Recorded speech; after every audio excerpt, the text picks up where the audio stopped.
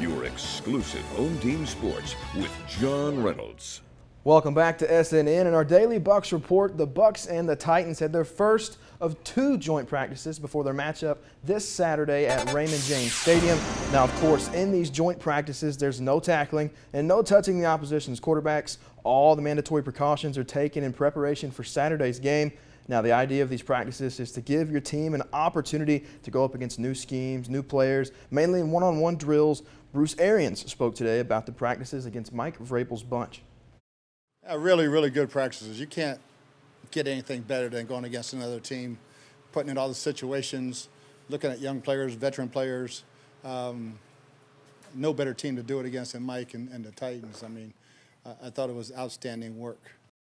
Good to hear Arians pleased with today's outcome. Now, veteran quarterback Tom Brady knows the expectations the team carries into this season, but he also knows what happened last year is exactly that, last year old news. Take a listen to this. Really enjoying, the camaraderie, and again, we get to play football, so that brings us all a lot of joy. It's a lot of fun. Competition's great, but I gotta keep earning it. I don't think it's any aspect of me that thinks what I've done last year means anything. I gotta go do it this year.